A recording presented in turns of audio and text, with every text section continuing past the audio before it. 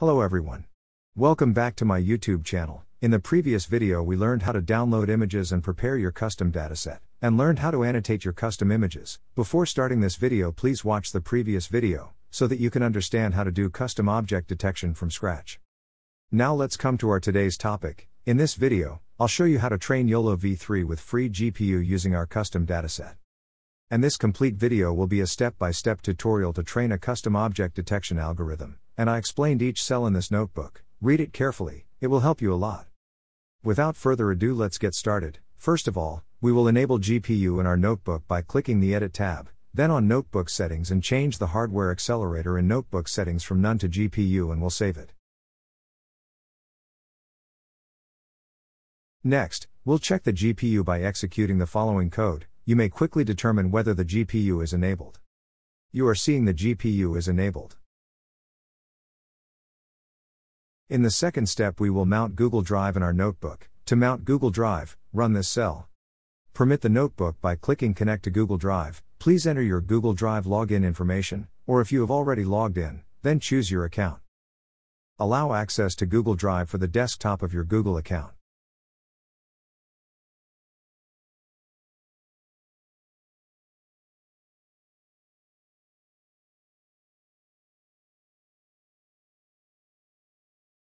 When it gets mounted, File Explorer will show both your computer's hard drive and your Google Drive. Next, we will create a custom data directory inside Google Drive, and will create some necessary files and directories inside it, files and directories which I have mentioned in this section. We will train our model to recognize pistols in this project, thus we must create an images directory inside the custom data directory and gather the images and their annotations and save them inside the images directory, which is inside the custom data directory. As we have gathered our images and their annotation files in one directory, and we also converted it to a zip file and uploaded it on Google Drive, now it's time to unzip all our files that are inside the zip. To unzip files, execute this cell. Before executing this cell, you have to specify two paths. The first path specifies the file location that you wish to unzip. The second path specifies the location where you wish to extract the zip file. When it is unzipped successfully, the images directory should have images along with its annotation files. Like image1.jpg should have a text file image1.txt.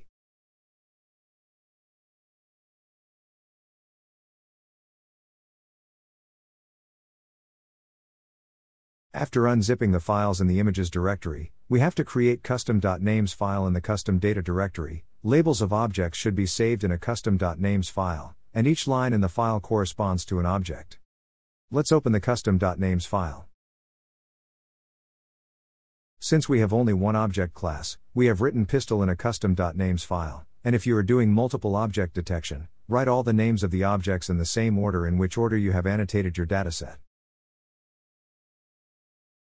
In the fifth step, we have to create train.txt and test.txt files by randomly splitting the annotated images into train and test sets in the ratio of 80-20 and save these two files inside the main custom data directory. Each row in the train.txt file should have the absolute path of the image which is inside the training dataset.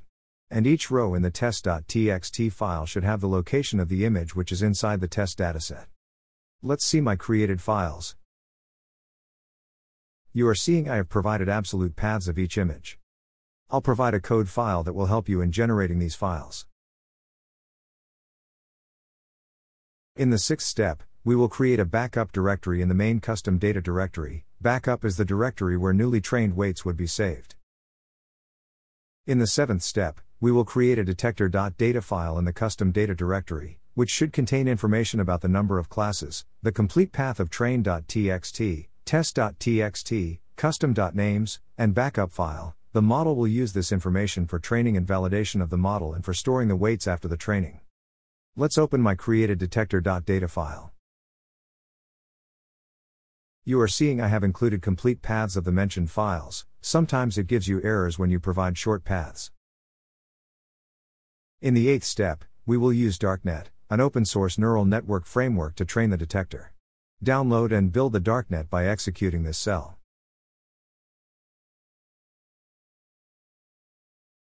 After downloading the darknet, we will change the current working directory to the darknet directory and will make some changes in the make file which is inside the darknet directory.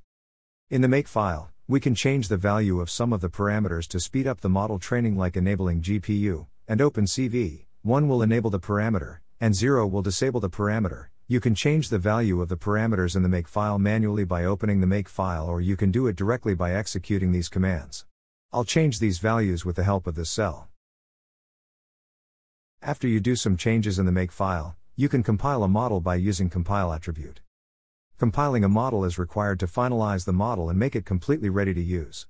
If you did not compile the model before the training of the model, it will give you errors.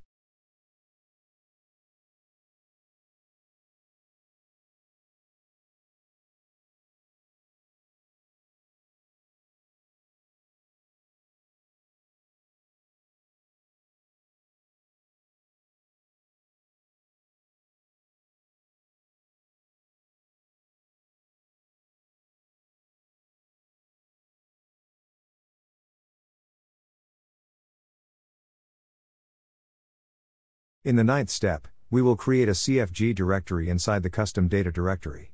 Based on the required performance, we will select the YOLOv3 configuration file.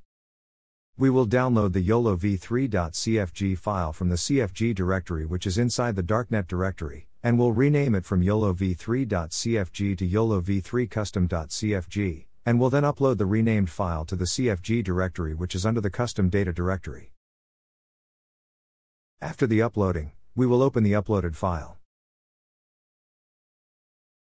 First of all, we will comment out the testing parameters and will uncomment the training parameters, as we are using this configuration file for training. While training the images, the weights of the neural networks are updated iteratively. We may use huge training sets, which makes it resource consuming to update the weights for the entire training set in a single iteration. To use a small set of images to iteratively update the weights, the batch parameter is set. By default it is set to 64, the batch parameter is present at line number 6 in the configuration file.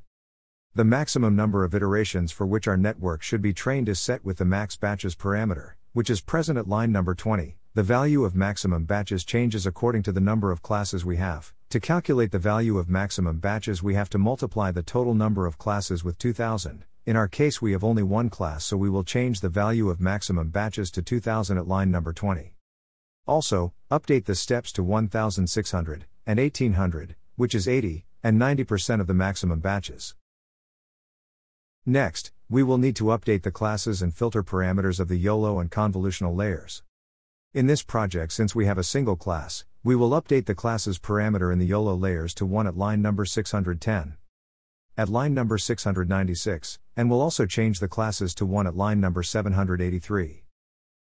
Similarly, we will need to update the filters parameter, which is based on the classes count. To calculate the value of the filter, add 5 to the number of classes you have and then multiply it by 3. For a single class, we will change the filter parameter to 18 at line number 603, at line number 689, and we'll also change it to 18 at line number 776, and we'll save the changes. Now, to train our object detector, we can use the existing pre-trained weights, which have already some knowledge of object detection because it has already been trained on huge data sets. We can download the pre-trained weights to the root directory by clicking the link here, or we can download it by executing the following cell. I'll download it with the help of this command, and it will be downloaded to the root directory. With all the required files and annotated images, we can start our training. Before starting the training, please ensure that you have done all the changes which I have mentioned in the notebook. In the following cell, we have to mention to the darknet detector that we are doing training and will specify the path of the detector.data file, path of the configuration file, and weights file. After specifying all the files, let's start training.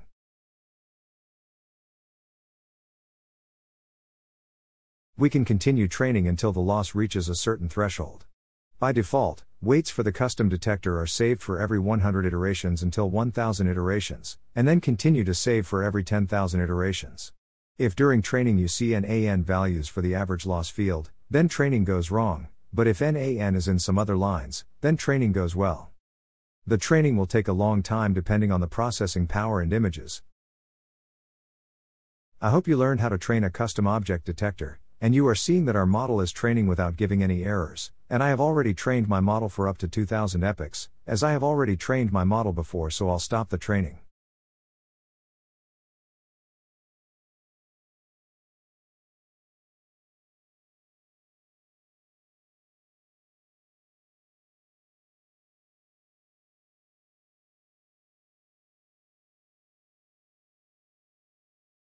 Next, I have included another section mentioned with the tag continue training from where you left. Sometimes due to some reason your model training gets stopped, and then you try to start it from scratch. There is no need to start the training from scratch. During the training the weights are saved in our defined backup directory. Provide the path of that previously trained weights in the place of initial weights. And start training. It will start from that previous trained position. As we have executed our cell, when it starts training you will see that the model is training from that previously trained position. I have passed the previously trained weights which are trained up to 1000 epochs. When the detector loaded the weights and starts training, you will see that it will start training from 1001.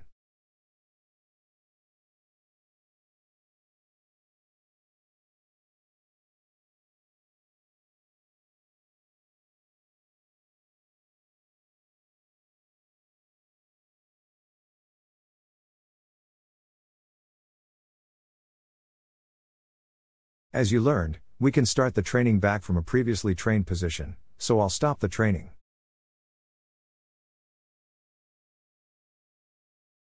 At last, I will calculate the mean average precision of my trained weights by running this cell. My last model is trained up to 2000 epochs. It will take a little bit of time to calculate the results, so let's wait for a few seconds.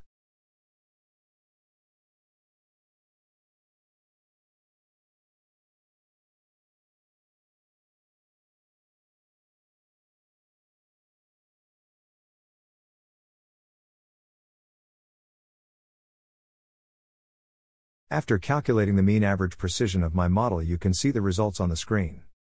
As we have trained the model to detect only one object, that's why it is showing the result of only one class. You can see that the class ID is equal to 0, the name equal to the pistol, and the average precision of the pistol class is equal to 81.45%, which is quite good.